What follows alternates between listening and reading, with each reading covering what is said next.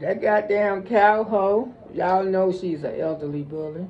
Y'all know she's an elderly bully. You know, she can't wait to never say nothing to Miss Loretta. That's why I told that hoe, ain't nothing right gonna happen to you. Ain't nobody in your family gonna go anywhere, hoe. You never gonna accomplish your dreams. Those dreams that you got for your boy, it's not gonna happen because God already done taken every last one on by. Because how you come on this app and you disrespect your elderly.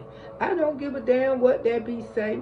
What she can say about Miss Loretta, she can go straight to Hell, because I don't give a damn, because like I say, I'm done with her. I have moved on and moved over and let God take care of these young, disrespectful 40-year-old women. Now y'all watch and see how humble Miss Loretta be. And watch how God move full favor for me. Yeah, Cowhoe, your days are up. Don't be surprised you be sitting out there in Texas jail for Christmas. For fucking with Miss Lowe. You can say what the fuck you want to say about me, girl. Go talk about your mama. What she look like. Are you shaming your mama? What, girl? You shaming you. So I know you shame on your mammy. Won't you show your beautiful home inside? You see my gorgeous household.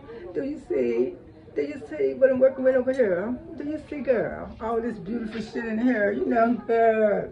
Do you have it like that? Do you got beautiful pictures on your wall? You ain't got shit but being a cowhole and an elderly bully. You definitely is that, you sugar. You kissing me butt. Because you know I ain't cussing because God is in the movement with you. So the whole goddamn YouTube will see.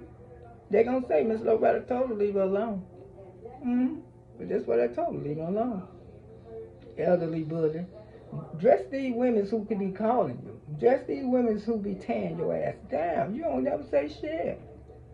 But as soon as you think this old woman 64, soon to be 65, say something, there she go. There go that elderly bully. All right, y'all enjoy your night. I don't say it, but I had to say.